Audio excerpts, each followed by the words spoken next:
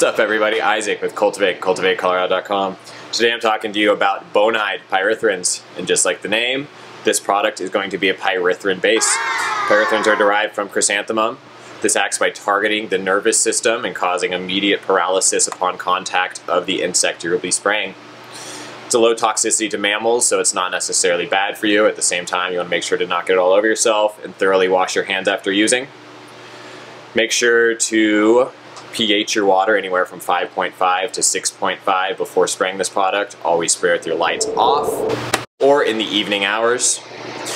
This is going to be treating a wide variety of different insects you'll be dealing with. Everything from spider mites, fungus gnats, root aphids, many more different ones.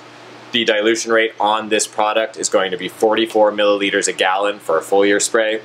Always check with your local guidelines and regulations before spraying any of these products. If you guys found this video helpful, please give us a like and subscribe, and comment if you have any questions below. You can also reach out to us locally at Cultivate or on cultivatecolorado.com.